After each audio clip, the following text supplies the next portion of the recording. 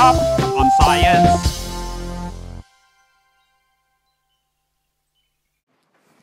What? Oh, I'm making gravitational waves. It's bloody amazing. They've been discovered 100 years after Einstein predicted them, although Einstein thought they'd be too small to see. See, the theory's this. He thought that space must be bendy. And if something's springy like that, when you hit it hard, you get a ripple travelling through it. Let me explain. What Einstein realised was that things moving in space, zero gravity, basically just keep going and going and going and going. So Einstein thought, why is it that some planets go in circles? And while he was having his breakfast, he realised that if space was curved, then that would make things go in a circle. But what could make space be so curvy? Because normally it's flat, right?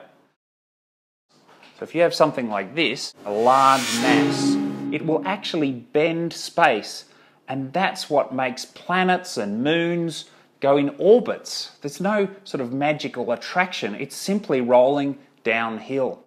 So Einstein said, space is not just square, it actually is a bit stretchy. So it might seem to you and me in everyday life that square things remain square, but if you put a heavy enough mass near them, if there was a black hole right here in this kitchen, then suddenly everything would get a bit warped. A black hole warps space in 3 dimensions as well. It's kind of hard to get your head around, but of course things tend to roll into it from this direction, that direction, also from that direction, and from underneath. This is the hardest thing to explain about space-time. Really weird. This has been proven since 1919, 5 years after Einstein put out his theory. The space is warped around the sun.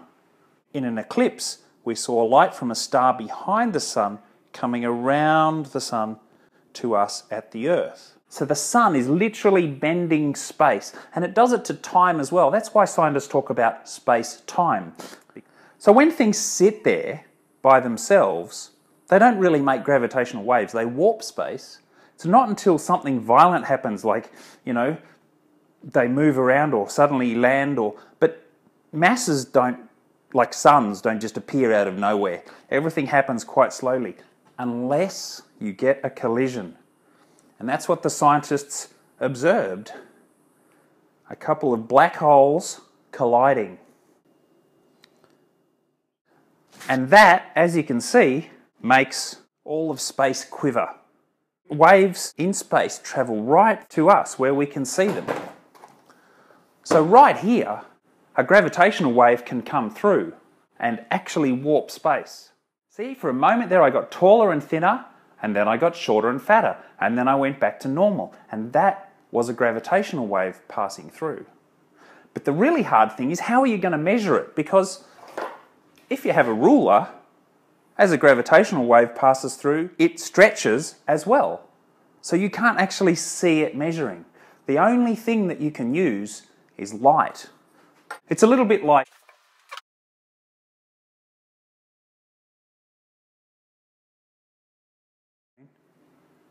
a black hole would warp space kind of like that. The only thing you can measure it with is light, and that's where LIGO comes in. They've used laser beams between 2 mirrors bouncing backwards and forwards. Got another set at right angles going backwards and forwards. And it's kind of a race between the light beams. They go out and back and out and back. When a gravitational wave comes through, one has to go a little bit further because space is stretched. The other has to go shorter, and suddenly one comes back before the other, and they can measure that distance between the 2 light rays. That's how they detected that a gravitational wave came through. Fill up on science.